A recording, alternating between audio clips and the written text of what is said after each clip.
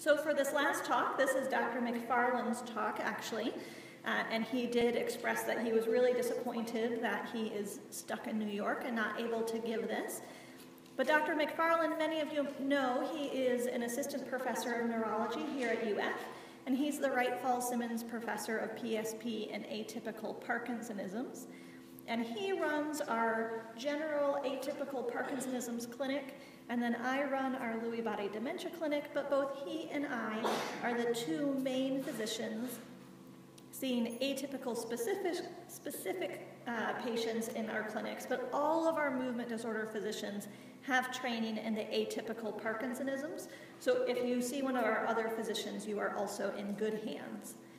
And this last talk is going to talk about treatment of the atypical Parkinsonisms, and we'll also talk about where we are going with research. So all of the therapy for the atypical Parkinsonisms right now is really a common theme, and that is our multidisciplinary and interdisciplinary care. You heard from our team, so we're coming from it from every direction. Beyond just treatment, we also think about things like palliative care that Francis mentioned, and then we look ahead towards research opportunities. So we learn more about these diseases, what is happening, and how hopefully we will work towards a cure. So right now, when we think about these diseases as a group or a whole, there are some similarities, and we've talked about those already this morning. Right now, we have no cure, and we have no way to stop or slow them, so we really are focusing on symptomatic management, figuring out what are the biggest deals in your life or the life of your loved one, and treating those symptoms. We often try drugs that we use in Parkinson's disease, because after all, these are Parkinsonisms, and they don't work quite as well, but sometimes, for some people, they'll provide modest benefit. And they're really our best chance at helping the Parkinson-like symptoms, so we almost always give them a try, at least the carbidopa-levodopa. We don't try many of the other Parkinson's disease medications because they're less likely to help, and because the side effects can be more problematic in people with the atypical Parkinsonisms than with regular Parkinson's disease, so that risk-benefit ratio can be different in these diseases than Parkinson's. So most of the time when we think about Parkinson's drugs, we focus mostly on the carbidopa-levodopa, the Sinemet, and sometimes on the MAO-B inhibitors. Those are much milder medications, but those are things like rasagiline and selegiline. There are medications called dopamine agonists. That would be like pramipexole, Mirapex, Ropinirole, Requip, the Nupro patch. And those we sometimes try in the right circumstances. So for example, there's a little bit of evidence that maybe those will help dystonia, and so sometimes we try them in MSA. Or there's been some weak evidence that maybe amantadine will help MSA, so sometimes we try these other drugs. But the dopamine agonist, the pramipexole, the Ropinirole, has some problematic side effects. So they can increase the risk of hallucinations. Obviously, that's bad in dementia with Lewy bodies when the risk of hallucinations is high already. And it can make those medications can make the blood pressure drop, which is a problem in both dementia with Lewy bodies and MSA, where blood pressure dropping is already a problem.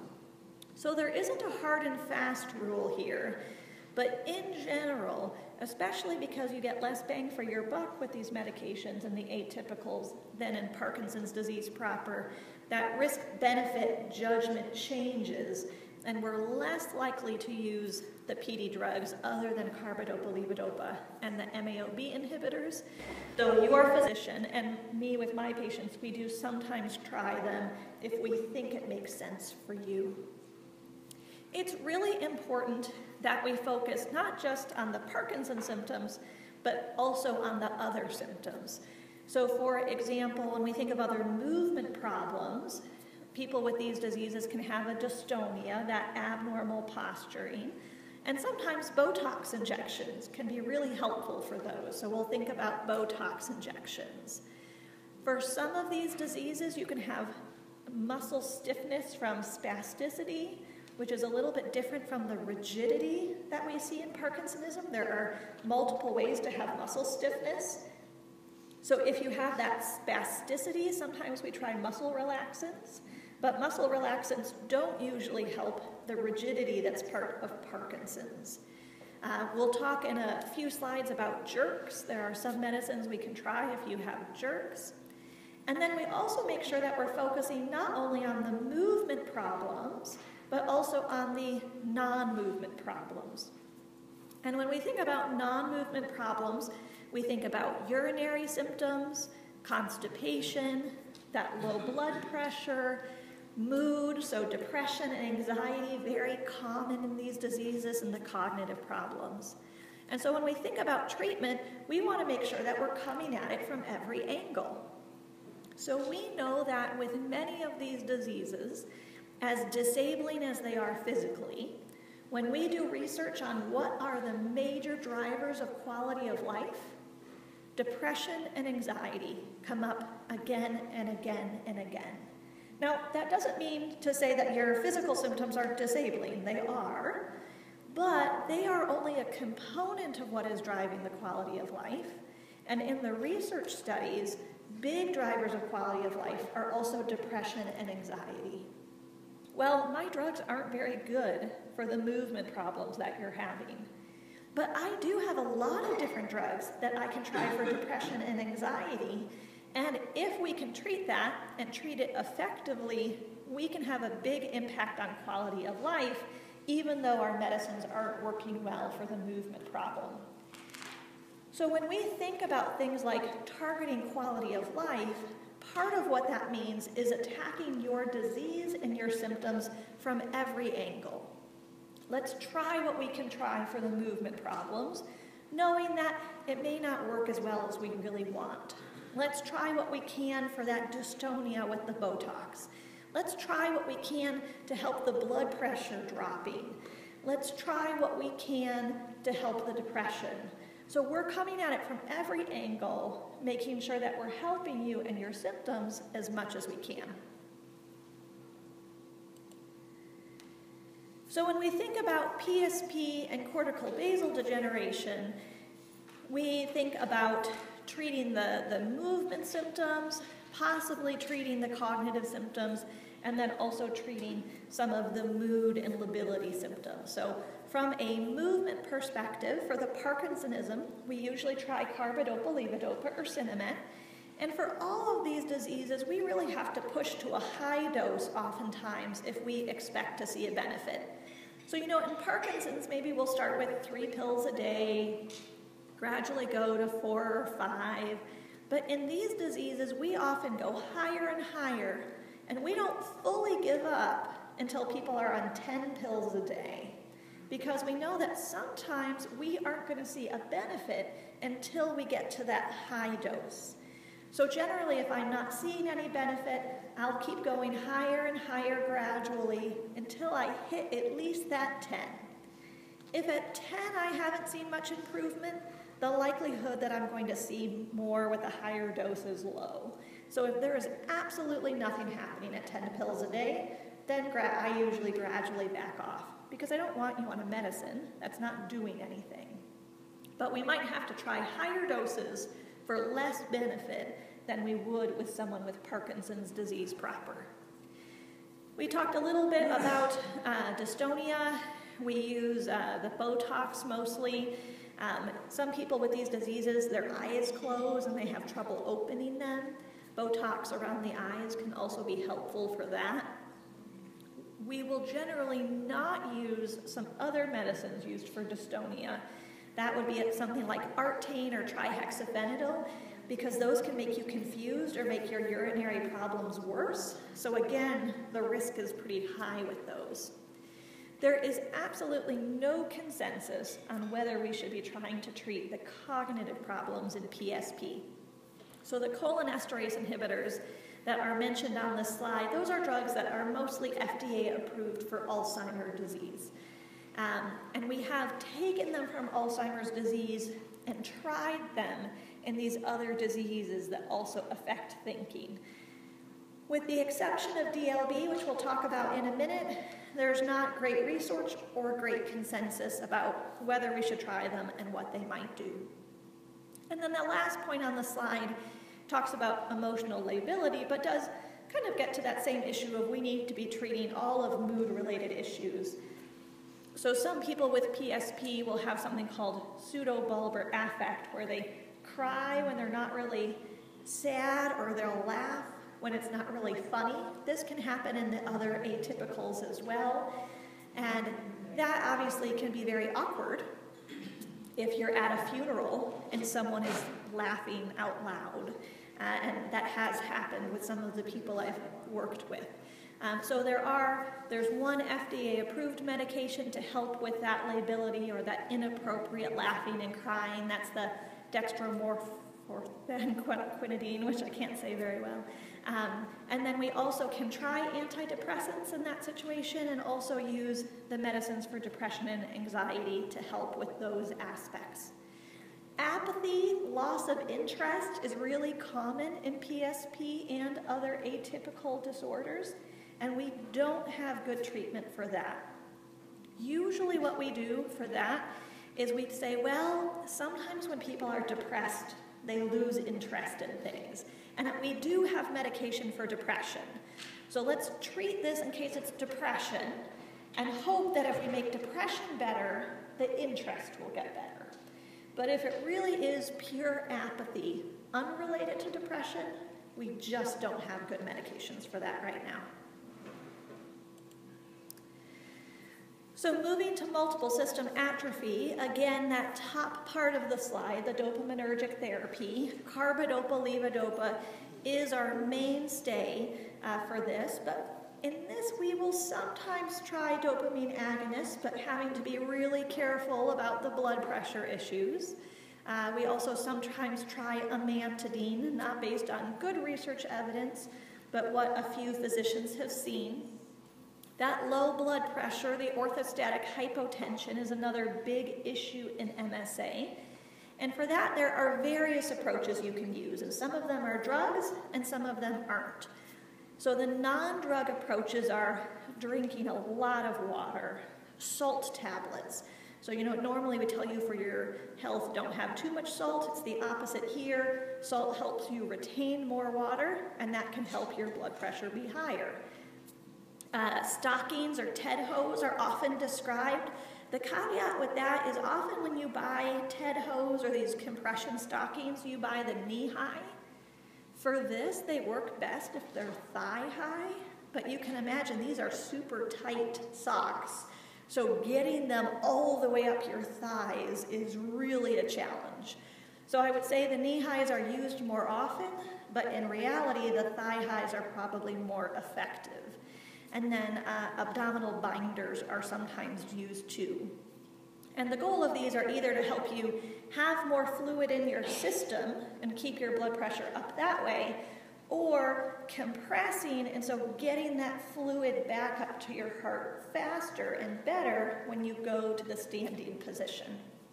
There are a number of different drugs we try for low blood pressure. So fludrocortisone, midodrine, and the newer droxidopa are probably the three most common. And then pyridostigmine or mestinon mentioned here is one of the other ones we sometimes use. That's also used in other neurologic diseases. When we think about urinary dysfunction, this can be an issue in all of them, but probably the biggest issue in MSA. And I'll say from my standpoint, the urologist, the urinary specialist, is probably the #1 other physician that I use. So by the time you come see us, you probably have a ton of physicians and have seen a lot of people. And so I don't want to add to your appointment burden by making you go see someone else. But there are a lot of different medications for urinary problems now, and none of us are perfect. We can't remember everything. And I think a urologist can be very helpful, one, in making sure there's not something else going on too. If you're a man, having one of these diseases doesn't mean you won't have a prostate problem, and the urologist can help tease out how much might be from this, how much might be from the prostate. Let's not say it's the MSA and miss another problem going on. And then they also can make recommendations about the best kind of drug approaches for the urinary symptoms. Sometimes in MSA, things are bad enough that people need a catheter. And for sleep disturbance, there's some debate about this, but this disordered breathing at night, we do get sleep studies to look for that. And sometimes we use the CPAP to help people breathe effectively while they're sleeping. And then for the REM sleep behavior disorder, the acting out of dreams that we see in this and Parkinson's and dementia with Lewy bodies, the #1 treatment I recommend is melatonin. Just that over-the-counter melatonin.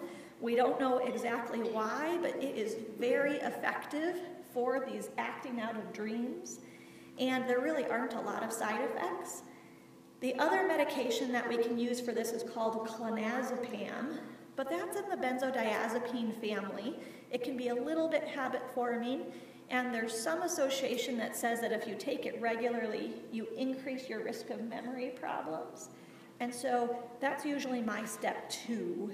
If it's really bad, I do use it, but I usually start with the melatonin because it works so well with less implications. When we think about dementia with Lewy bodies, again, under the Parkinsonism heading, we do prefer the carbidopa-levodopa, and we avoid almost everything else, especially the dopamine agonist, because of that hallucination issue. This is the category for which we do have good medications for the memory and thinking changes. So the cholinesterase inhibitors I mentioned earlier, those are the drugs that were initially designed for Alzheimer's disease. They have been studied in people with both dementia with Lewy bodies and Parkinson's disease dementia. And for some people with these diseases, they make a huge difference. In fact, these medications can be better in dementia with Lewy bodies than they are for Alzheimer's disease. And there is something we see in some people with DLB who take these where they come back to clinic and they say, it's a miracle. You know, my loved one is like they were a year ago or 2 years ago. It's amazing. And so it doesn't stop the disease, and it doesn't happen for everybody. But there aren't a lot of things we do where people come back to my clinic and say, it's a miracle. And so if you have dementia with Lewy bodies, I always try these medications because while they're not stopping it, they can make a big difference in day-to-day life, at least in the short term. There is another kind of medication for Alzheimer's called memantine or Namenda. It's also been looked at in Lewy body dementia, so that's DLB and Parkinson's disease dementia, and some of the studies show modest benefit. There's some differences in how different physicians approach use of memantine. I think a lot of us are underwhelmed with what it does in dementia with Lewy bodies, but sometimes we'll try it. In DLB, we have the extra symptom of psychosis, hallucinations, delusions, and those actually can have a huge impact on quality of life if they are present. I don't treat hallucinations if they're not causing a problem. So if they're mild, they're not bothering anyone, the person with DLB sees a cat and it's no big deal, you know, I recommend against medication. There's no reason we need to take on the risk of medication side effects for something that's not a big issue. Let's not treat something that's not a problem. But if the hallucinations are a problem, that's different. And hallucinations can be a problem in multiple ways. So one problem would be if they're scary. So sometimes people see horrible, horrible images, someone getting murdered. You know, you don't want to see that. You don't want your loved one to see that. And so that would be a reason I would treat. Another reason I would treat hallucinations if there's a safety issue. So before I worked here, I was at the University of Maryland. It gets cold there. They just had that nor'easter. And sometimes The people in my clinic, they would see a kid outside the window at night, and they would want to go to investigate. And you can imagine, you do not want someone going to investigate a hallucination, a child outside in the middle of the winter in the snow while their spouse is sleeping and may not have woken up with it. That's a really big deal. And so things like that, where the hallucinations turn into safety issues, that would be another reason that I would want to treat hallucinations. Right now, when we treat hallucinations, there's no FDA-approved medication for that in dementia with Lewy bodies. So we rely on 2 to 3. So quetiapine is a medication, a pill, that you can take for hallucinations. It falls in this atypical antipsychotic category. Everything else in that category, if you remember my first lecture, really increases the risk of worsened Parkinsonism and death. And so we want to avoid all of those if we can. Of those, the 2 that are safest are quetiapine, which is a pill, and clozapine, which is also a pill, but which requires weekly blood tests to make sure that you're not having a reaction where your white blood cells get less. So the clozapine we think works better, but weekly blood tests are really annoying. And so it's kind of a matter of balancing what's practical and what works. There is a brand new medication called pimavanserin or Nuplazid. It was FDA approved in 2016 for use in Parkinson's disease psychosis.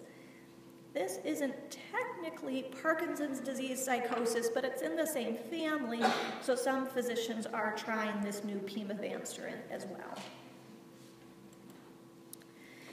So this has kind of been a theme throughout this session, is how do we balance help and side effects?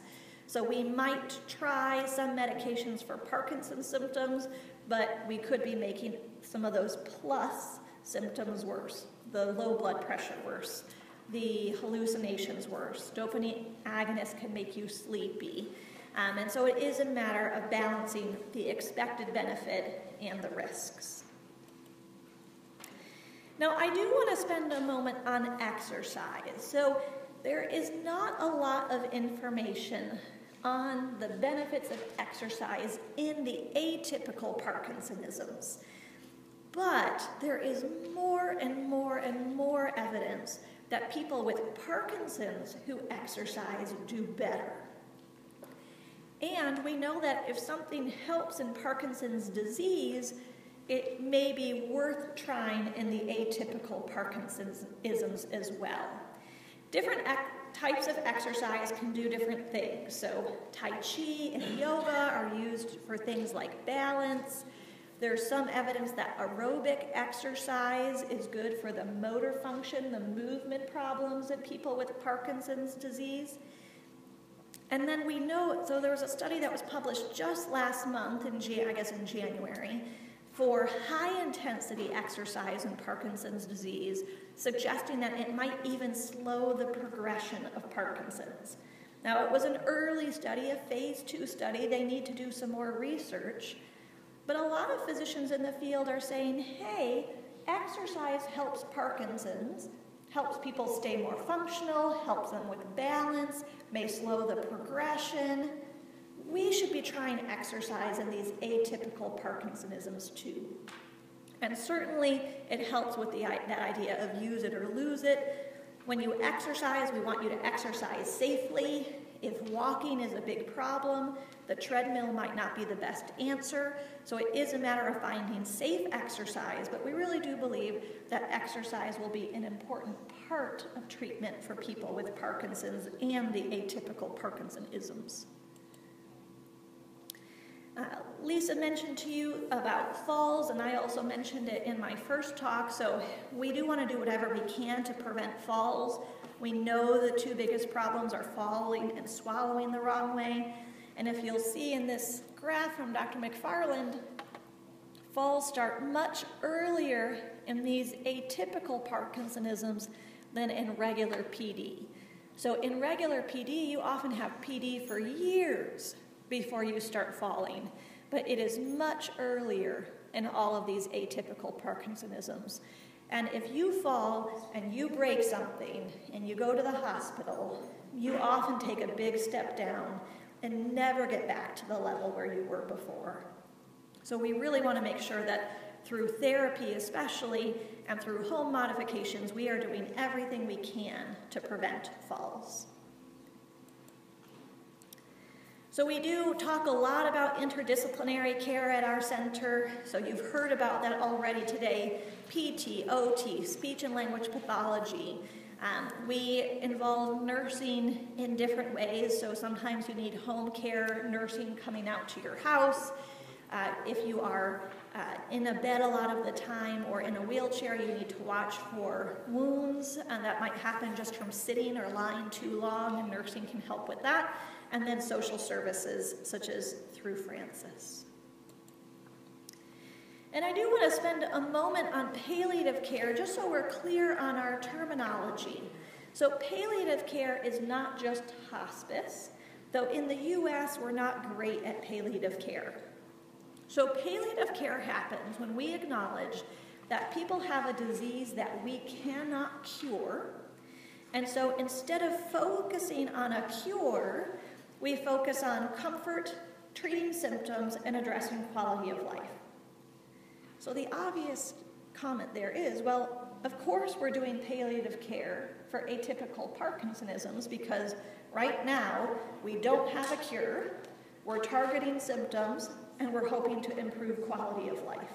So a lot of what we do falls under this palliative care umbrella. But palliative care does include that increased emphasis on, let's make sure we're treating pain when it happens. Let's make sure that we're treating any suffering, which could be depression, but could also be other things. Let's treat emotional well-being. There's often a spiritual element to palliative care. And then making sure that when we think about end of life, we're doing it on the terms that you and your loved one want. What do you want for advanced care planning? Some of this you do with your physician. Some of this you may do with the other staff we have at our clinic. So if you see Dr. McFarland or myself on Wednesdays, we have a volunteer from Haven Hospice who comes in on Wednesdays, goes in every room, make sure that you've thought about advanced care planning. Make sure that if you have advanced directives, we have a copy for our record. So we do some of this. We don't currently have any kind of chaplain or spiritual advisor in our clinic, and so that's something that you, if you're interested, would do on your own. But palliative care is this broader approach to diseases that get worse that we can't stop. When we think about hospice, as Francis mentioned, that's usually thinking about the last 6 months. Now, the last 6 months, and that's a Medicare rule, not our rule, can be a little tricky in these diseases. Not always as clear as with cancer that has spread that we can't use chemo for anymore. It's a little trickier. We do have some clues. So clues that I use to say we're getting to that point where we need to start talking more about hospice, when people aren't eating as much, when they're choking more, losing weight. So we know that the choking and the decreased eating is having more problems. When people aren't really able to get out of bed very well, so their activity is getting less and less. These are kind of red flags that make me think that we're getting closer. But I totally agree with Francis that the more we discuss these things up front, the better it is, because we want to make sure that we're doing what you want all along the way. We want you to have thought about it ahead, saying, when I get to that point, this is what I want. And we want to be talking about it at these visits because, as she mentioned, we only see you every 6 months. Well, maybe things change at month 4, and you think that we're getting to that point now. Well, I don't want you to wait 2 months till you come back and see me. I want to have had that conversation at our last visit or the visit before that, so you know to call me and say, Dr. Armstrong, we've had these conversations at the last 2 visits, and I think we might need to get someone in the home now. I think, losing more weight, some of those red flags we talked about, and I can get those services going with Francis before you even get back to see me. So these are ongoing discussions, not things that should wait until the very end. And it's also important to note what Dr. McFarland put here. Hospice and palliative care is not giving up. It's not stopping to treat you, though there are some rules about what you can and cannot do on hospice. Many hospices won't let you keep doing therapy, for example. It's not stopping all your medications. The medications that are working are there for your comfort. We would keep them going. And it's not losing your doctor. So I take care of lots of people on hospice. So we're going to conclude today with finding a cure. So this is the hope that we all look to.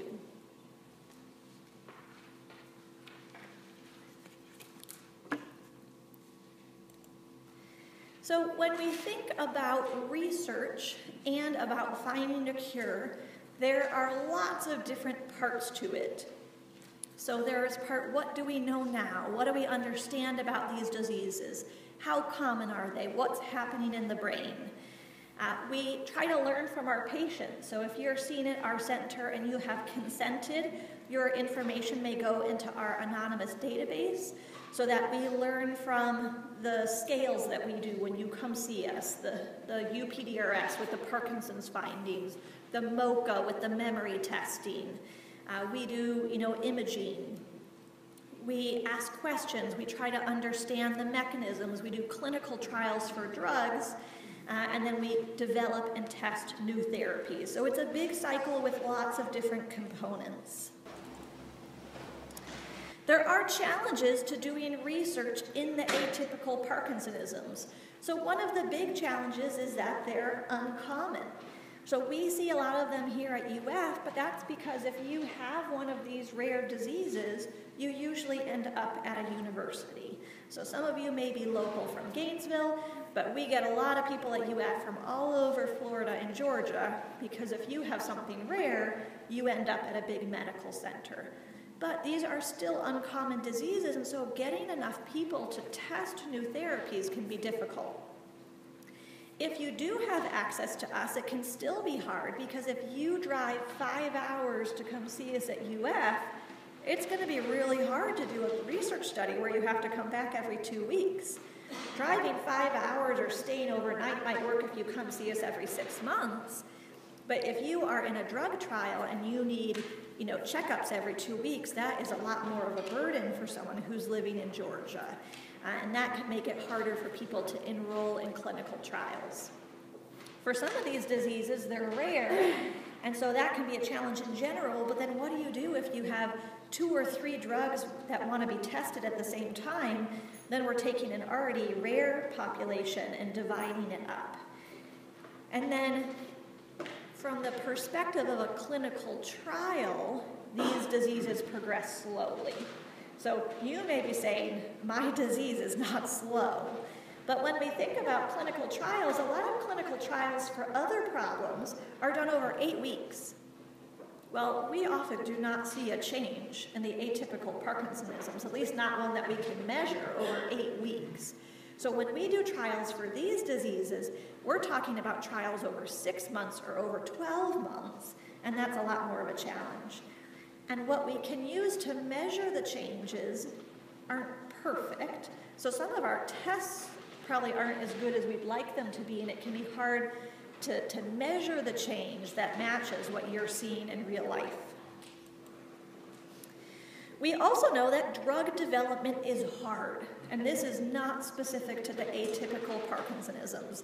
So this slide from Dr. McFarland just shows you here when we think about drug development in general, in the drug discovery phase, pharmaceutical companies may test 5,000 to 10,000 compounds. Maybe 250 of them get through to preclinical testing. That would be things like using animal models. Of those 250, maybe 5 get to phase 1 tests. So phase 1 is when we're really looking at safety, not even so much about whether things work, but is it safe enough to move on? And then from that 5, we just keep getting fewer. So it's safe, so it goes on to phase 2. Some are going to fall out at phase 2. This really didn't make a difference. Phase 3 is it making a meaningful difference? And then we end up with one FDA-approved drug. Not only is that a lot of work to get one, but if you look at the bottom, you see the timeline. So that pre-discovery phase can take 3 to 6 years. That clinical trial phase with people is 6 to 7. FDA review, if you've got all your ducks in a row, is half a year to 2 years. And then here is where we follow up on a FDA-approved drug and then see how it does once it's on the market. That's a lot of years. And so that's why some of these drugs, when they do come out, are expensive, because in honesty, the pharma companies have spent a lot of time and a lot of resources in development, but that is a lot of time and a lot of resources to get through to one that maybe works. So it's a difficult process. And there are some drug companies recently who have given up on the brain diseases and said, look, our Parkinson's and our Alzheimer's programs, it's taking too long, we're not finding things, we're leaving that market. And those are for PD and AD. You can imagine it's a lot more challenging for the rare atypicals. It also can be a challenge because the NIH doesn't fund the atypicals at the level it funds so many things. Now, some of that is just the perspective of a lot of people have Alzheimer's disease. So the Alzheimer's disease funding is there in blue. When we think about the millions of dollars going into funding, Alzheimer's is at the top. Parkinson's, though, is pretty common, and that's in the orange, so still not a lot of funding for Parkinson's compared to the Alzheimer's funding. And then the Alzheimer's disease-related dementias, those are things like dementia with Lewy bodies.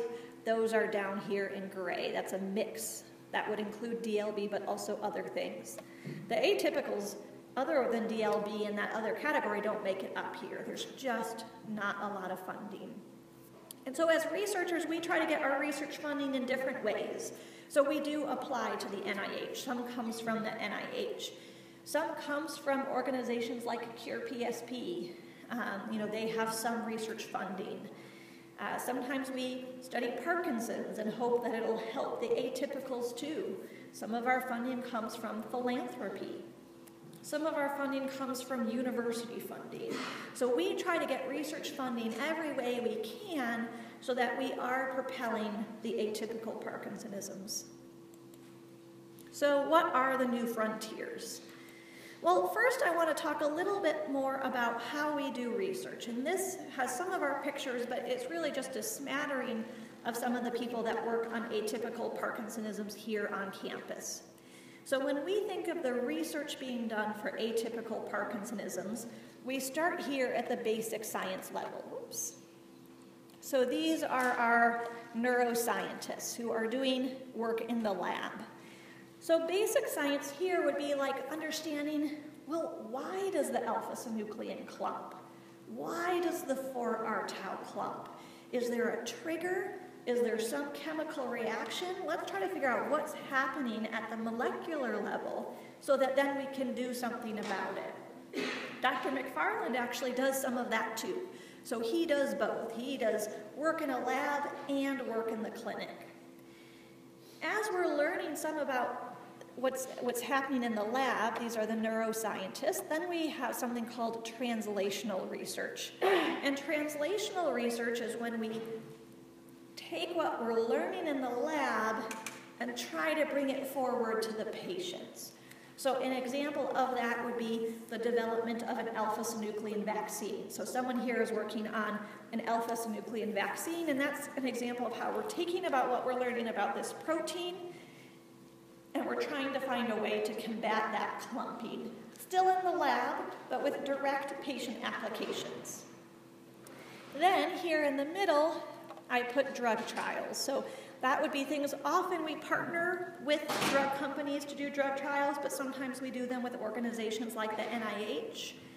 And then we also have research here on the clinical aspects of the disease. So what should we expect to happen in people with these diseases? What's that natural history? And what do we need to do for quality of life? Or what happens when someone with these diseases is hospitalized? What do we expect will happen? What will the outcomes be? And how can we make those outcomes better? And so that's actually the kind of work that I do. Dr. McFarland, he works in the lab and in the clinic. My research is really on this end of what do we expect with these diseases and how do we make care better? How do we make sure our clinical care aligns with the priorities of our patients and families, and how do we improve outcomes?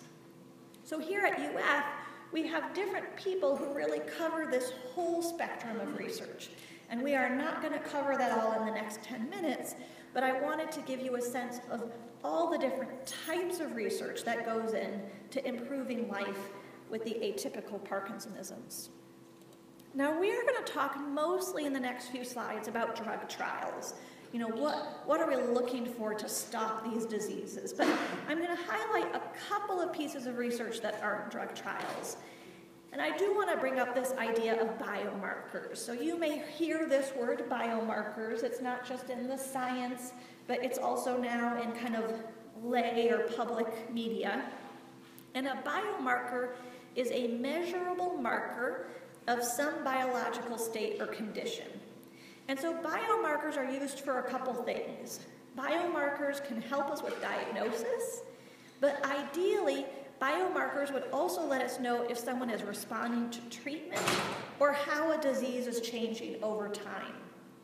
Right now, the only way I know if you are changing over time is for me to examine you and talk to you and see how you're doing. That's how we track progression. There's no brain scan, there's no blood test, it's all about you and me in the clinic figuring out what's happening. Well, that can be really tricky because we all have good days and bad days. Our scales aren't perfect. How amazing would it be if we had a brain scan or a blood test that could track how your disease is changing?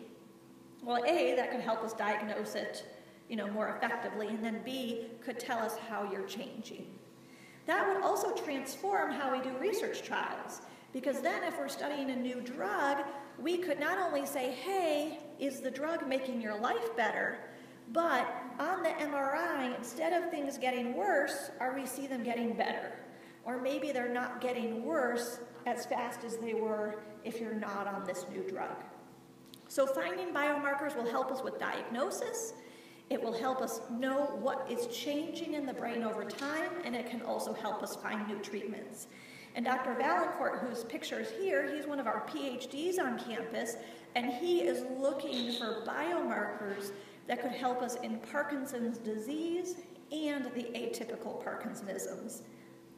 This picture I have on the slide is actually from his research in Parkinson's disease. It was published in the last year or so in the journal Brain, which is one of the great neuroscience journals. And he's doing research very similar to this now in the atypical Parkinsonisms. So he's enrolling people with PSP or MSA, and it's a pretty easy study.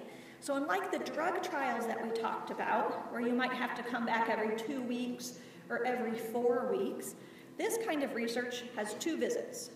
Visit 1, you have some testing, you get your scan, and then a year later, because remember the progression is slow, you have visit 2, where they do that same test and those same scans, and they can see, can this special MRI track how you're doing from point A to point B 1 year apart.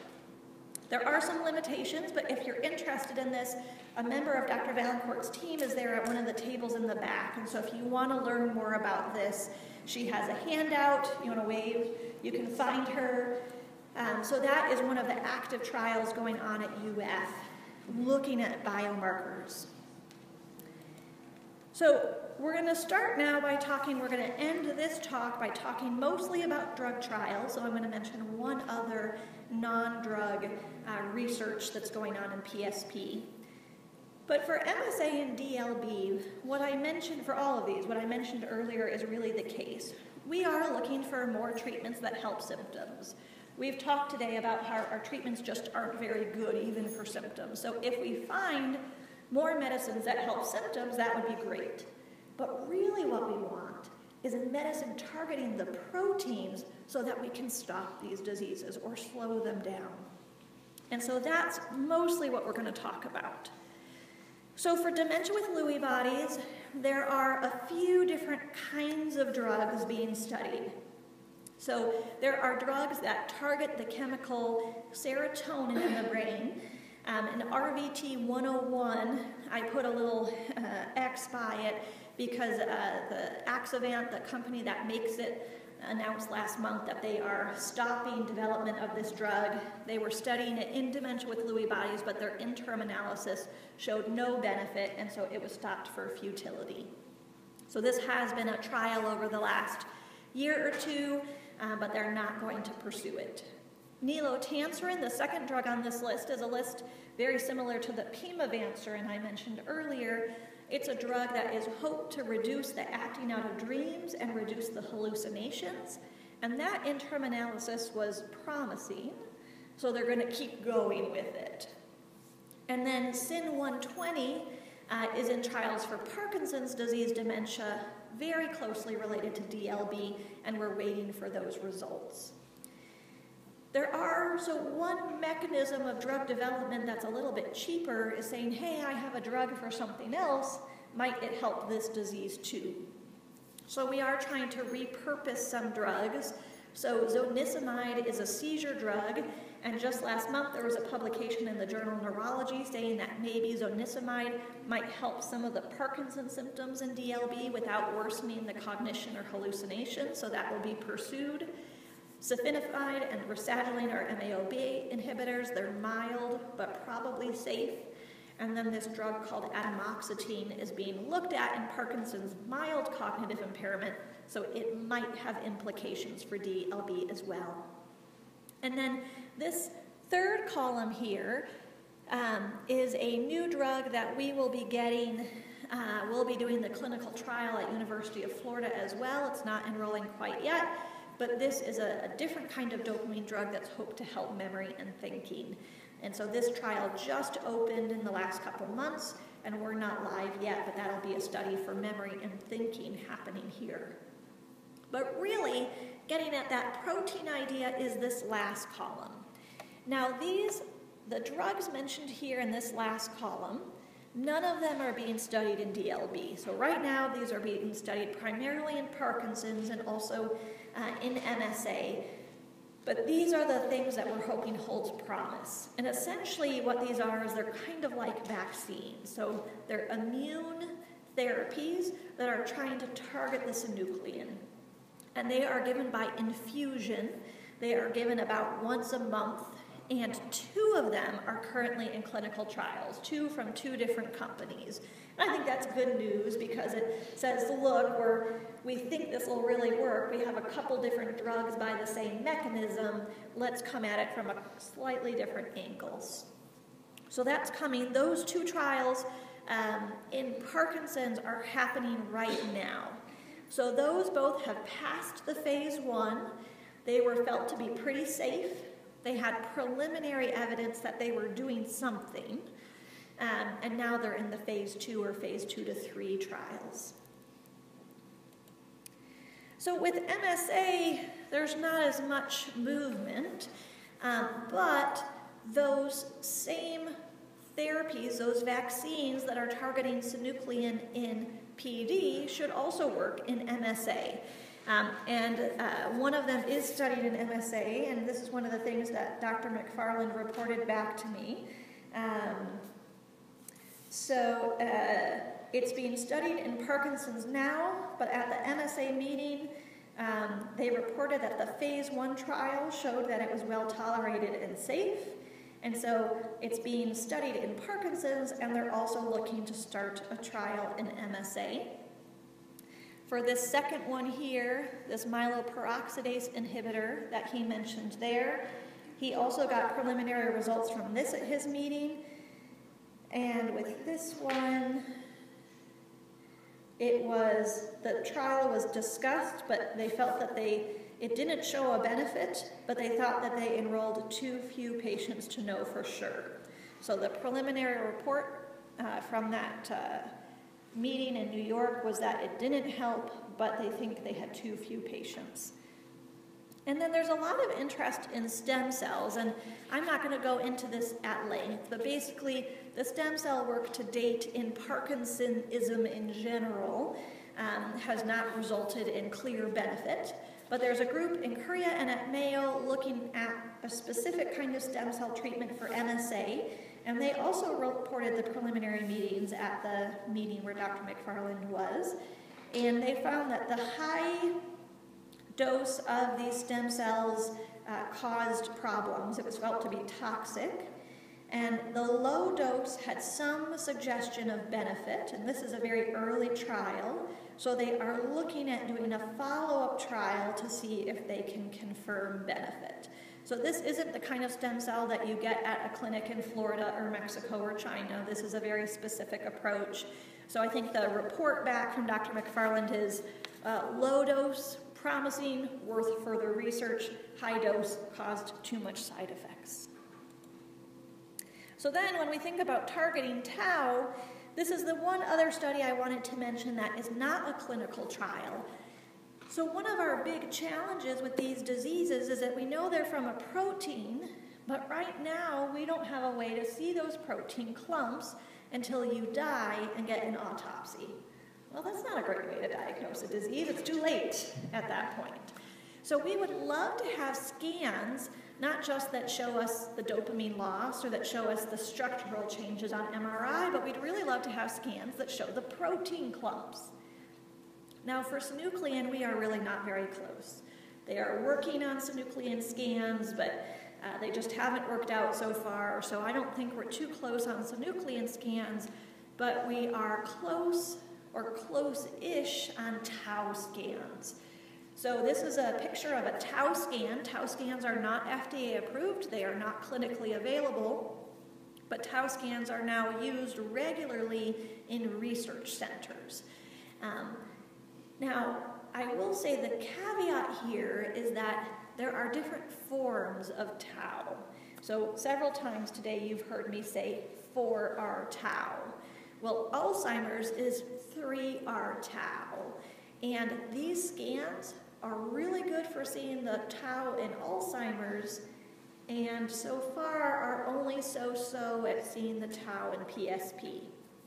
But some of the research is suggesting that while it might not be as good for PSP as it is for Alzheimer's because the tau is different, it is giving us some information about tau, and that could really help us with diagnosis, saying, hey, look, this person really does have something in the tau family.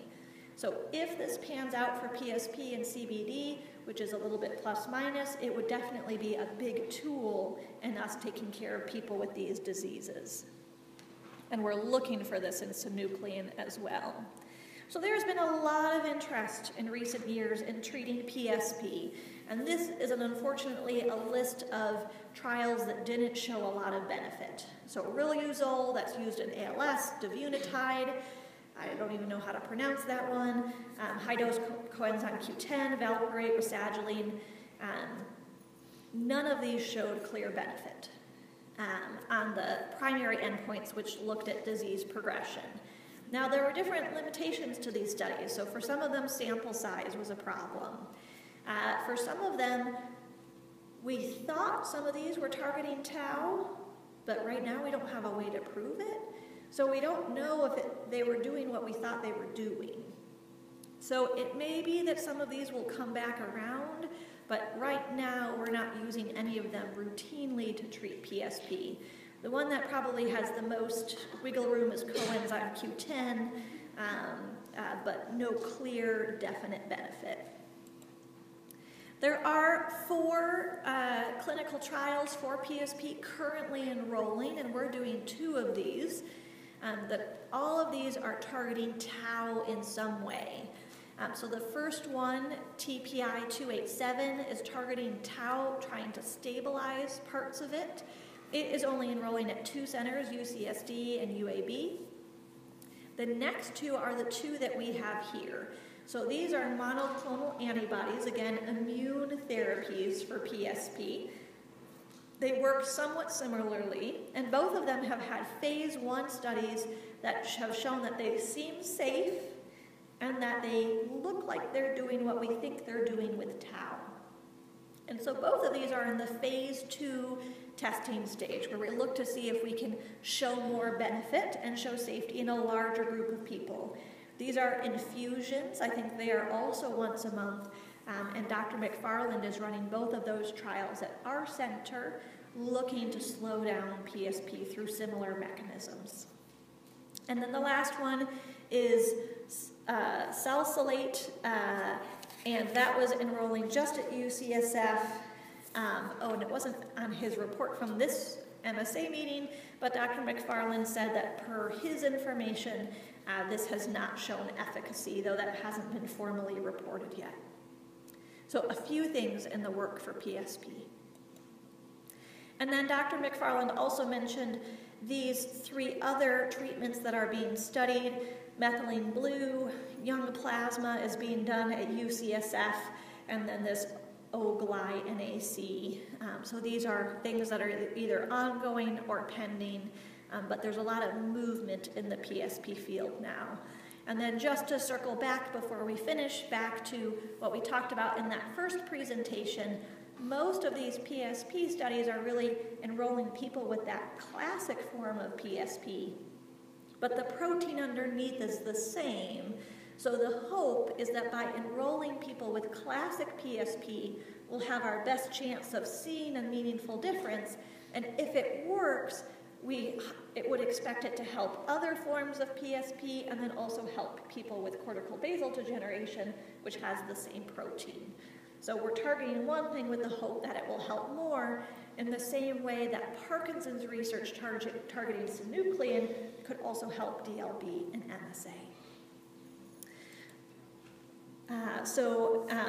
That is our group at the Movement Disorder Center, or a large part of our group outside our building. As you may know, we are in the process of designing and soon to be breaking ground on a new clinic that will be devoted just to people with neurological diseases. So stay tuned for that in the next year or 2 to come.